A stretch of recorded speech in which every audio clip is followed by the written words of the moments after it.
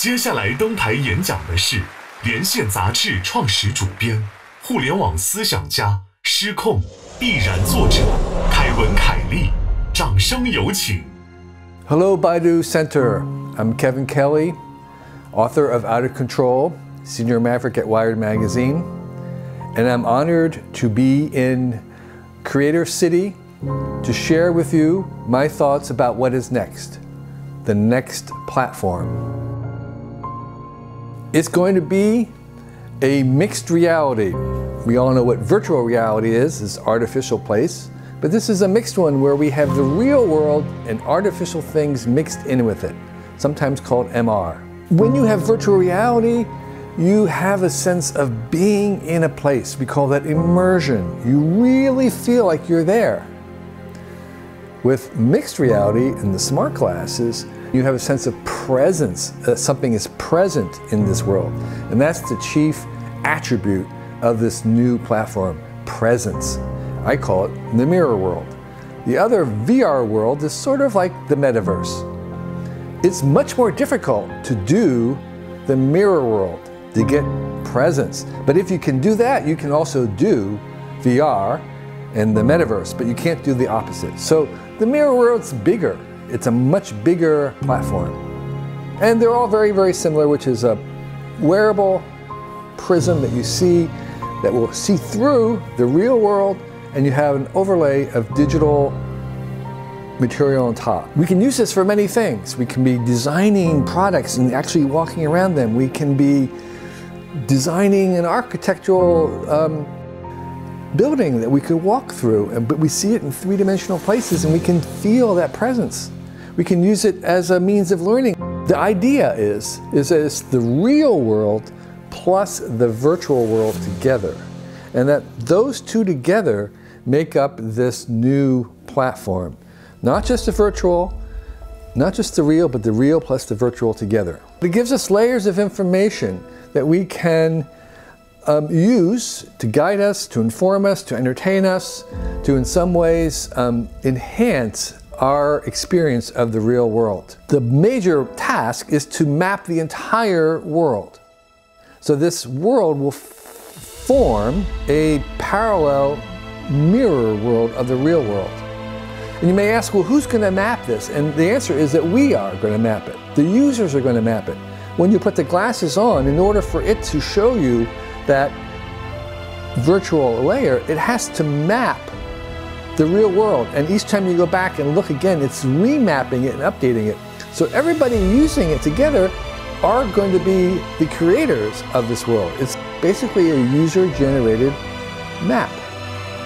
And even objects, big objects, structures, little objects, will have a digital twin. We'll have the mirror of them, which is a virtual version of them. And these will look very realistic. It's also a shared world, meaning if I see something here or if I make something here, other people will also see it.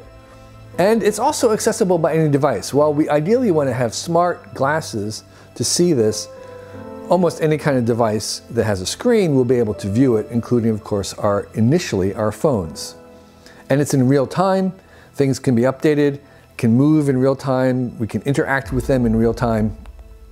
And it's kinetic in the sense that just as like the simulations we now make for Hollywood movie special effects, where they actually have physics put into the simulation, so when something falls, it falls realistically, or it bounces realistically, or the fabric folds realistically. This world will also have that same kind of virtual physics and kinetics, meaning that it will be something that will look and behave and move in a realistic manner. All places, everywhere, eventually will be part of this. And most importantly, this will include real people. So we'll have avatars, and we'll have ways to track our gestures and our movements and our gazes, where we're looking, our emotion on our faces, because the glasses will also have cameras that will point back to our own faces, backward facing cameras that will recognize our expressions and then convey them in our avatar. This is going to be more important as a social media than WeChat is, because this is going to be where we're going to really interact with other people. It's going to be the most social of all the places that we've invented virtually. And of course, in order for this to work, it has to be a seamless, cloud-based enterprise, meaning that it's not just going to take 5G, it's going to take 6G, 10G. It's going to require an immense amount of bandwidth to communicate in real time all these visual data that's being captured and manipulated and transmitted. It's a huge job.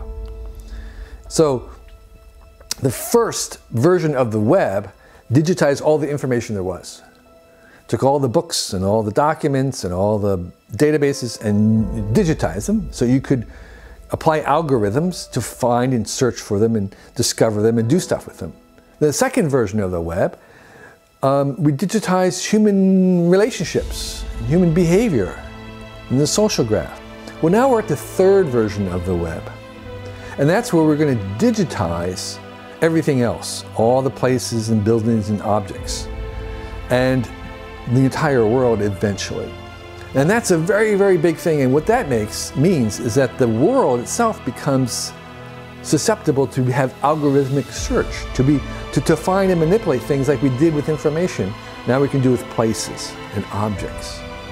So this machine-readable aspect of the mirror world is a central attribute that, and the foundation of all the opportunities that come from that. So the entire world becomes machine-readable. And by the way, this world is also the same world that robots and AI see. So the self-driving car that goes down the road, what it's seeing is seeing this world, the mirror world, the real world plus the virtual. You can see the real world, but it has the ability to see the virtual. So some people call this new platform the spatial internet, the spatial 3D internet, because the internet's in 3 dimensions, volumetric, spatial places, a sense of presence, an immersion. So it's the real world with a spatial overlay that allows us to apply algorithms and the things that we do with digital stuff, unbundling all to this new real world. That is the power. And there is no alternative world, there is no mirror world, there is no metaverse without AI. Huge amounts of AI, massive amounts of cheap, ubiquitous AI are necessary to make this world work. In order to see something, to scan it, to map it, to recognize it, to display it, requires an immense amount of AI. Without AI, there is no mirror world and there's no metaverse. So AI is a crucial element of this. Making it cheaper, faster, quicker, more powerful is the engine that's going to run this world.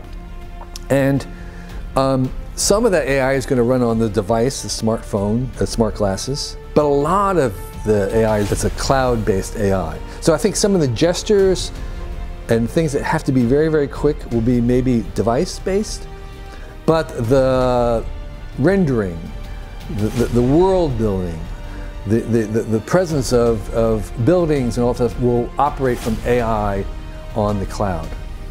I would say this is a 20-year project. We're just beginning that 20 years. The stuff I'm talking about, it's not going to happen for another 20 years.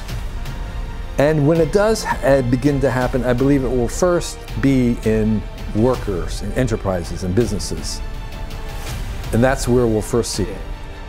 Where we'll be able to use it to train people, to guide them, to repair, to help them understand. These devices will run as simulations, which will help us to manage them. We're going to need entire new kinds of mathematics in order to deal with the very, very large numbers and the compressions that are necessary in computer science to make this work. And we're going to need new chips, new bandwidth that we don't have, and we'll need new business models. So there are a million opportunities ahead of us, and you're not late. So thank you.感谢